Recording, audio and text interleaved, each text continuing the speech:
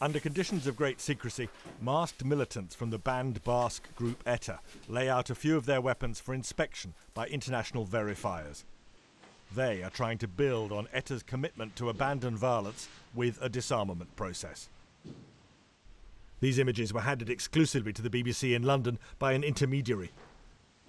The verifiers, Sri Lankan Ram Manikalingam and Ronnie Casrils, former guerrilla leader in South Africa's ANC, say these guns and explosives have been put beyond use. They call it a hugely important first step. Eta was formed over 50 years ago under Spain's dictator General Franco to fight for Basque independence.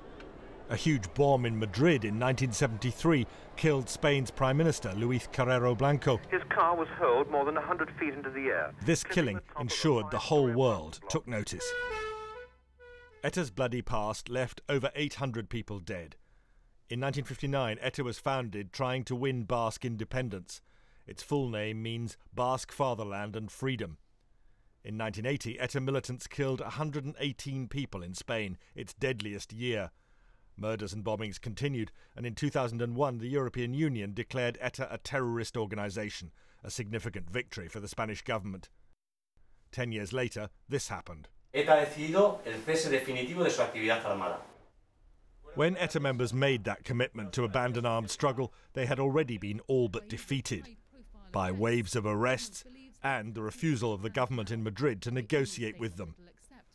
Since then, the Spanish authorities have been forced to release some Eta prisoners by a ruling from the European Court of Human Rights, but hundreds more not covered by the ruling are still behind bars.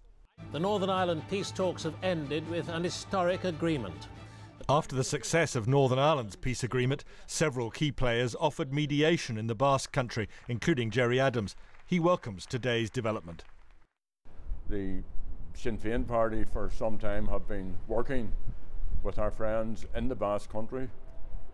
I'm convinced that they're serious. I think this is another indication of that seriousness and of that commitment to peaceful and democratic ways of going forward.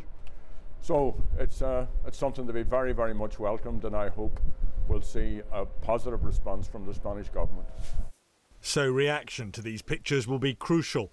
The verification team says Eta has now put some of its weapons beyond use, but does this amount to a political game changer? James Robbins, BBC News.